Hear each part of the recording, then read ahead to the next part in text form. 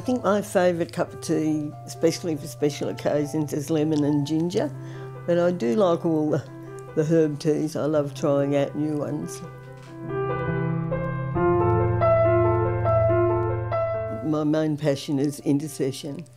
It's something that's been with me since I was 8 years old. One night in bed I woke up and I knew I had to pray for my mother, and I just prayed and went back to sleep.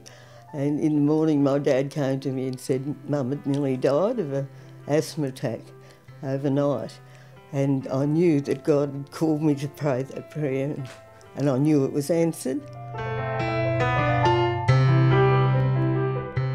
Well, I've counted up to 22, and some of them were with my church before I came into YWAM, and some with the Australian Prayer Network.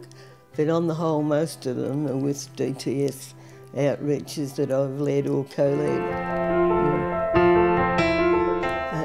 I think it was in 1994. I've done a Crossroads Discipleship Training School in Canberra, and I'd been there for a couple of years where I did School of Biblical Studies, and then the following year I staffed 2 Crossroads schools, and the second one, the outreach, was to YWAM Newcastle. And at that stage they had the opportunity of getting Parkway Avenue, Elizabeth House, that was owned by the YWCA. And David Stevenson asked me the team really, to pray about whether we'd get the building or not. So we're all in the bus outside Parkway Avenue and praying, and God just spoke to me really clearly to go and offer myself for staff at YWAM Newcastle, which I did, and within 6 months I was settled in there. I think it might have been Mexico City, actually. I co-led a DTS outreach, and it was involved with megacities first, and we just I saw God do miracles much easier. I saw 7 people come to the Lord in one day.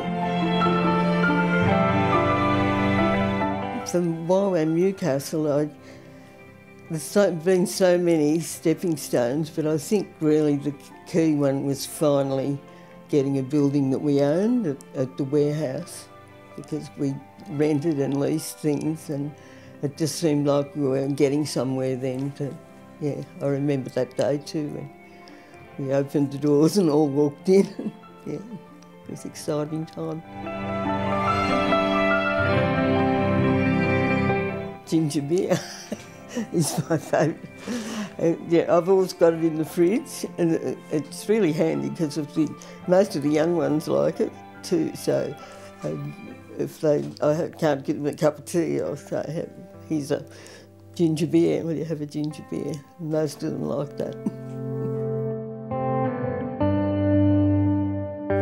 I've thought about this one a lot, and I think I want to see it branching more into mercy ministries. So I think we might have a few ships and in 10 years, and like continuing to increase in schools, increase especially training young people up is leadership, and multiplying like Youth Street and out to the world, and increasing it here in Newcastle as well.